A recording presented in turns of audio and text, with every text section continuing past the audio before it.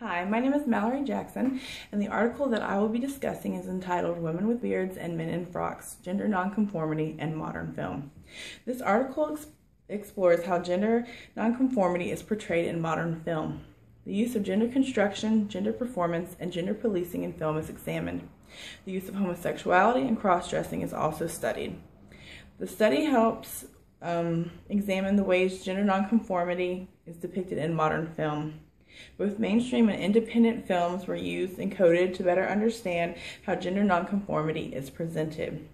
Content analysis as well as thematic analysis was used to break down the presentation and use of characters who establish gender nonconformity traits.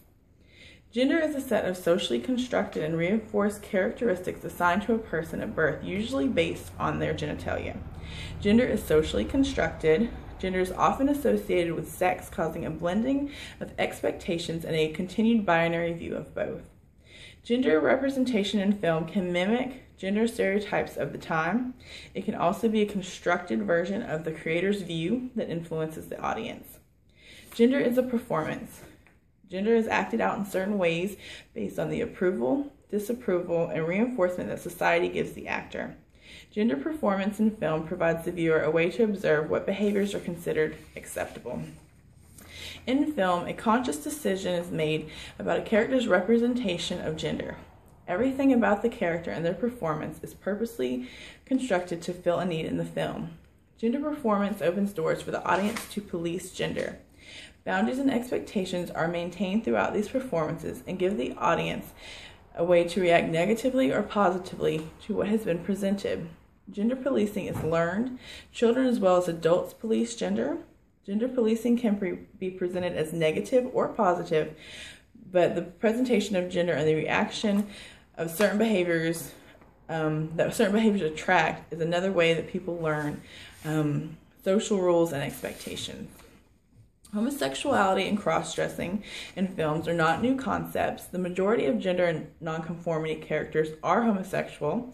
The presentation of a homosexual character creates discomfort for the other characters in the film as well as the audience. Homosexual characters are now more openly being presented than they were in earlier films. Stereotypes, though, are still highly used when developing homosexual characters. Sexuality is focused on characters rather than gender or gender nonconformity. Gender nonconformity is not addressed adequately. Cross-dressing is another way that gender nonconformity is shown in film and is one of the oldest devices used in film and entertainment. Cross-dressing was used in mythology as an examination and problematization of gender. I apologize. Westerns used female to male cross-dressing to teach the female character meaningful lessons about their life and identity. The audience is usually aware of cross-dressing in modern film. This awareness is often used to create humor and presents the cross-dresser as dishonest. There is still an underlining, they're lying about their gender. The films used in this research were picked out of the top 100 films of the year for the years 2001 to 2011.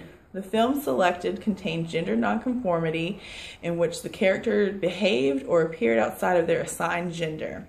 Mainstream and independent films were used, but non-American films and documentaries were excluded. Overall, 36 films were chosen for the study. Coding was used to identify 5 different categories: the film itself, the characters, the type of gender transgression, character demographics, and the transgression's purpose in the film. This study did not have specific hypothesis, but rather it was built around creating a statistical and analytical base for future analysis of patterns of representation of gender nonconformity in modern film. Mainstream films depicted gender transgressions mainly in a comedic way, while independent films were more likely to explore nonconformity gender identities. Mainstream films are typically more comedic than independent films. Mainstream films are also less likely to back weightier topics such as gender nonconformity, picking films that will bring in more money instead. The majority of films used in the study were comedic. The transgression's purpose and the majority of the plots were comedic and not explorative. Cross-dressing occurred most often, but more when it was used for comedy and at the expense of femininity. Male to female cross-dressing was most common, and the most common cross-dressing was for undercover purposes. Because of the uncomfortable situations that arise when a character is cross-dressing, humor is often found. Through this humor, it makes it difficult to fully explore gender nonconformity issues. Gender was presented as static in the majority of the films. 86.2% of the characters were either presented as male or female, and only 5.2% were presented as an unclear gender, with 8.6% seen as either both woman and man. When gender was presented as unclear, there was no follow-up explanation as to why. Doing this was mostly for comedic effect. There was no need to further explore the character. Comedy was used to police gender in most of the films. Gender boundaries are set, and backlash happens if the boundaries are crossed. Gender transgressions are seen funny in mainstream films and reinforce gender stereotypes. Humor in malice ways, or even lighthearted humor, is used to police gender in films. Romance is used to show the benefits or consequences of nonconforming. Romance is possible for characters in drag because they actually identify with their mainstream gender.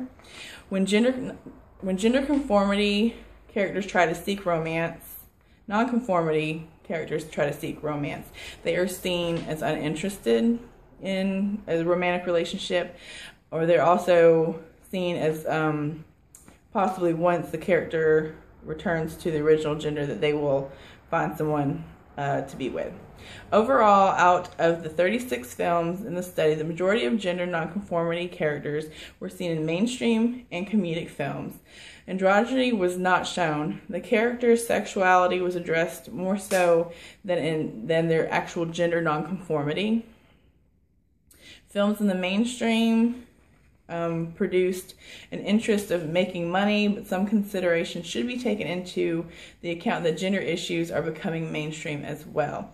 The limitation on the study was that there was no way to watch all of the films that used gender nonconformity unless queer-focused films were used, because they were not in the top 100. Although this is just a start, this research has given a base for the future for in-depth research. Thank you very much.